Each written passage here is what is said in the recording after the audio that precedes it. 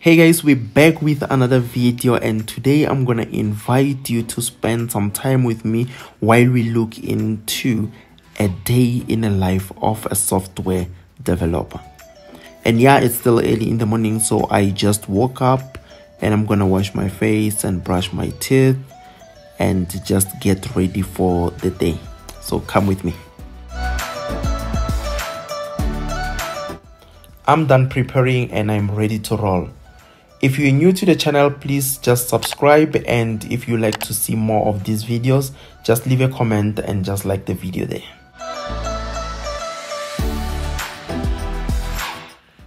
I start my day by having a meeting with my team, and we look at different projects and different tasks within those specific projects and look at the deadlines and look at things that we're going to be working on for that specific day and start assigning responsibilities to one another.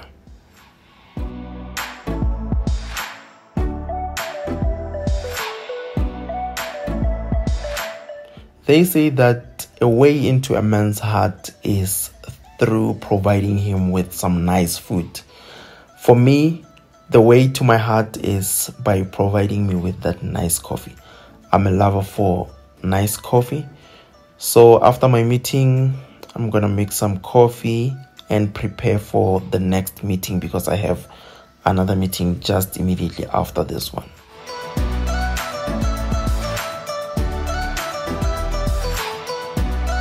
So here I'm currently in a meeting with a client and presenting feedback on one of the products that we've been working on. So what happens here is that the client now will look at what we're presenting and the product that we've worked on, and they will suggest some changes or ask some questions and clarity, and will align on the things that we need to do or what we need to change or what we need to implement on.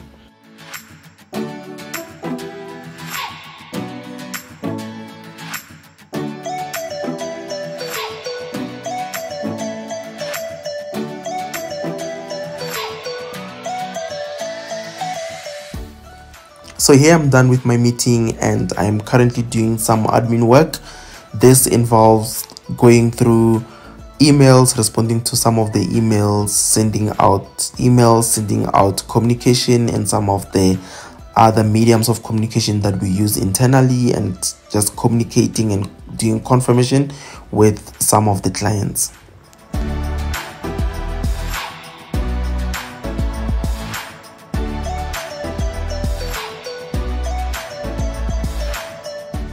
So once I'm done with communications and everything, I now start planning my day in a matter of priority with regards to what I need to start working on, focusing on, and plan each task that I need to complete for the day.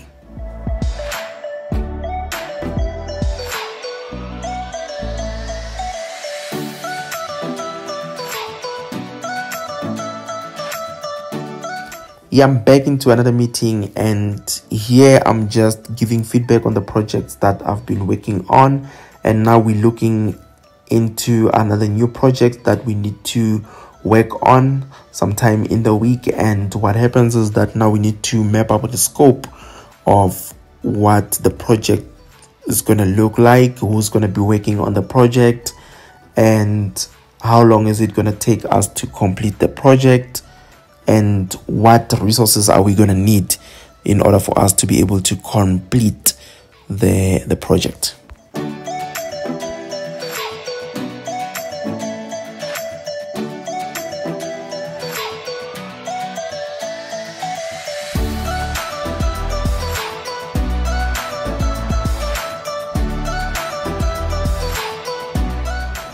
So I'm done with my second meeting for the day. I'm gonna go and quickly get breakfast. Just want to get something to eat, and yeah, see you on the other side.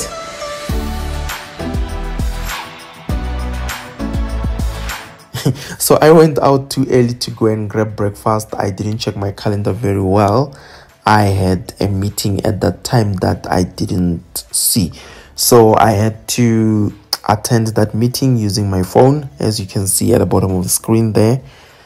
And yeah, but anyway, everything went well.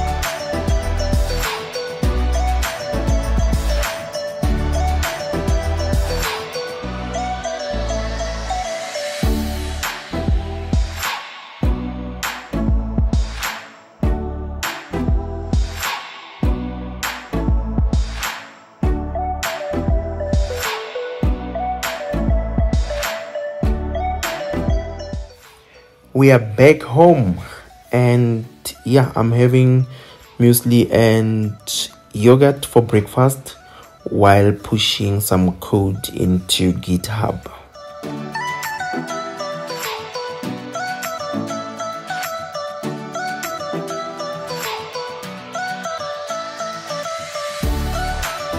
So I'm still enjoying my breakfast, and I am done committing my changes into GitHub. And now I will focus on doing some work and just finishing up some of the stuff that I need to finish. I will see you guys in a moment.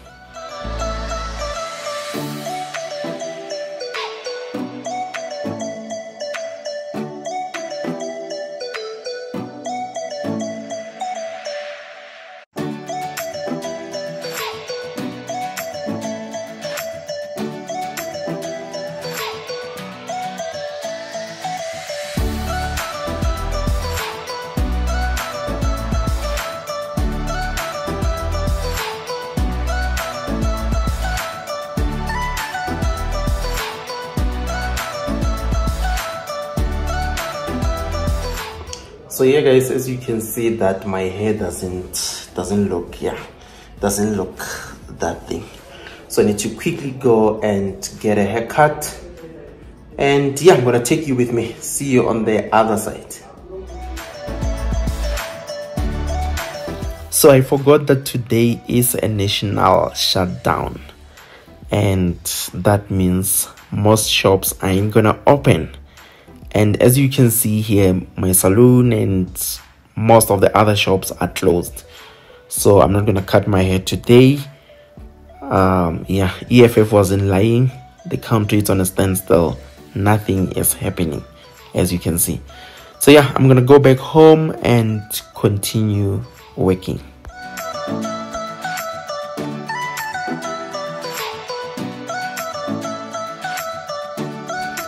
As you might have noticed earlier on the video that there was a men's size lunch bar and a Top Deck chocolate on the table, but now the lunch bar is gone. So I had to kind of console myself and give myself a pat on the back because I couldn't cut my hair, and I ate that. Anyway, I'm working from home today, and yeah, working from home has got its own advantages and disadvantages. Disadvantages could be that if you are not well disciplined, it could be problematic with regards to you having to complete your tasks And also, you know, because you've got a lot of time, you can always do other things like moving around a lot, because you know when you're at home you always want to eat. So that time that you spend by standing from your table, standing up from your leaving your table and go get something to eat there could be problematic. And yeah, the other good things is that, you know, you are in a more relaxed environment and you get to do a lot. Like for me, for instance, I get to do a lot because I tend to speak a lot, and I want to go to other people's offices or desks and start chatting, and that could be a bit destructive. And when you are home, it's much better because you're just alone there. That's for me, and I get to accomplish a lot of tasks within a set given period of time. So that's something that you need to kind of consider when you take a job that is fully remote, and also, you know, having to take a job which is based in an office, because you need to look at the work environment there, you need to look at the working culture. There's a couple of things that you need to be that you need to check and look into, because it could affect or it could build, you know, your productivity around that.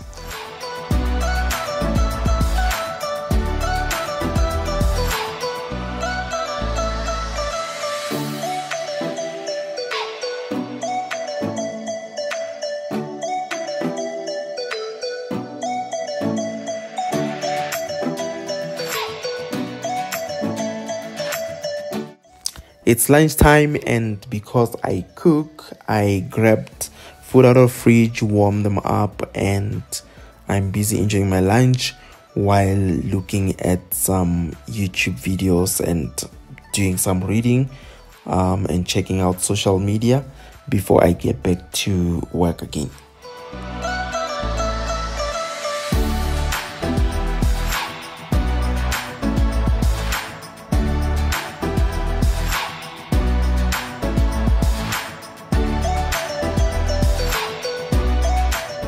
So that's basically how my day looks like when I'm working from home. That's all I do every day, all day when I'm working from home. And now, because I am done, I've knocked off, and I just decided to do another video and also just work on an application that I will maybe share a video with you guys and taking you through how I've built the application, what APIs I've used, and all that information that you need to know with regards to building a web application and integrating or using APIs to pull information from other third-party platforms. So yeah, I will see you guys next time. Please remember, if you haven't subscribed, hit that subscribe button and hit that notification bell so that you can get notified when I upload new content. And please leave me a comment at the bottom with regards to any other questions that you might have and any feedback that you have for me.